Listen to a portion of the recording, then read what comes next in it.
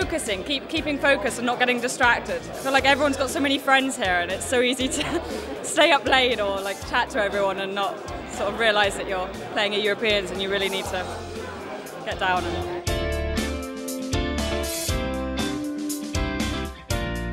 just making friends and getting to hang out together and be a team. I think it's really fun and hearing all the stories.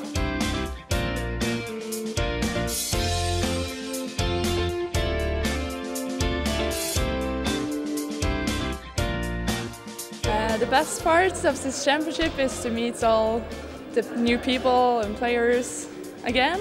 And the worst part is maybe the result, because we expected a bit better. Yeah. Okay. Much the same. Yeah, and we hope to qualify to the World Championship next year.